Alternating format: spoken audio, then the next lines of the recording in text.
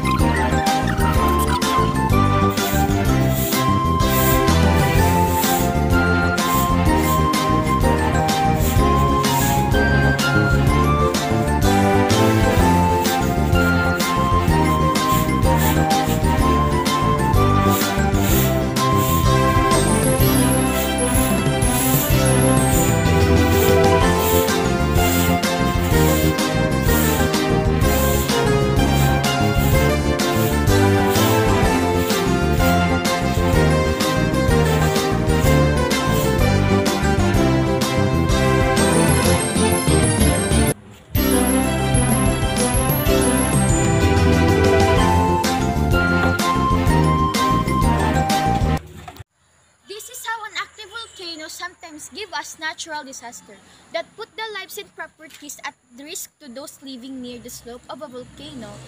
In this presentation, we're going to show you how an active volcano causes destruction to its surrounding and community when volcanic eruption occurs.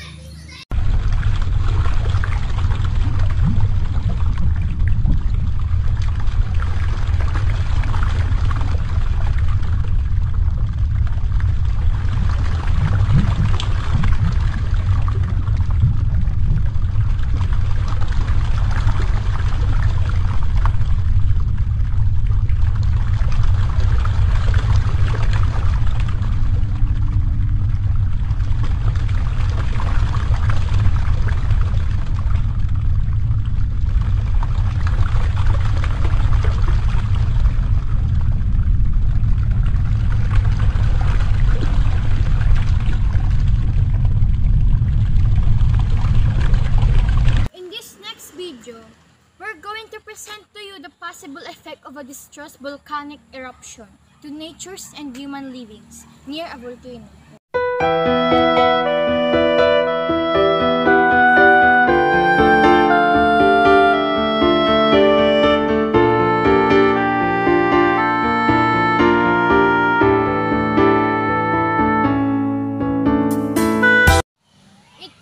Widespread dumping and sand materials from a volcano that drift towards different community, and over time it permanently the landscape of a certain locality.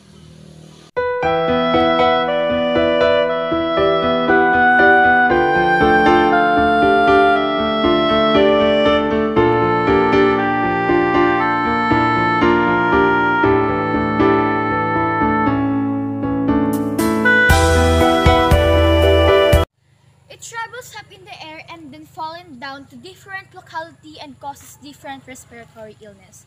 And because of zero visibility, unhindered activities and works and classes are suspended.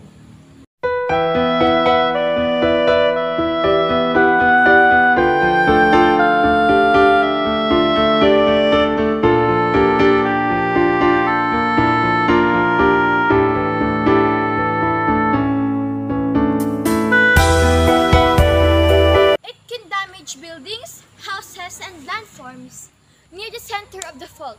It is also frightening to feel the shaking of the ground that sometimes causing fissures to the ground.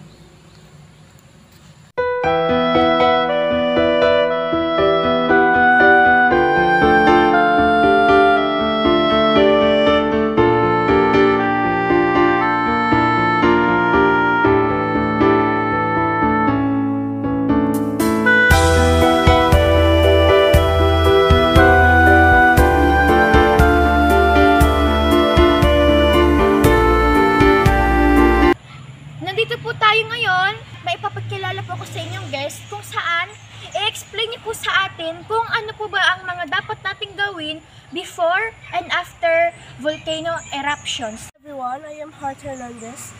I'm currently studying in St. John the Apostle Academy and I'm a grade 10 student. The first thing that we need to do is we need to prepare emergency kits na merong important documents, radio, flashlight, and canned goods, and even clothes.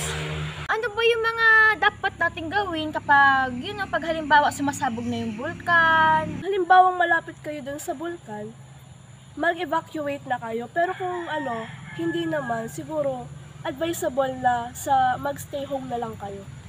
Halimbawa, tapos lang pumutok yung vulkan. So, ano ba yung mga dapat pa nating gawin para ma-make sure na safe pa din tayo?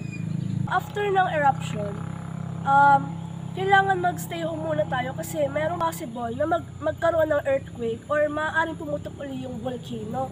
So, ang magagawa na lang natin is mag-intay na lang ng updates from radios, TV, and MDRMC. Maraming salamat sa iyo at kami ay iyong pinaunlakan sa aming imbitasyon at maraming salamat din at ibinahagi mo sa amin ang iyong kaalaman.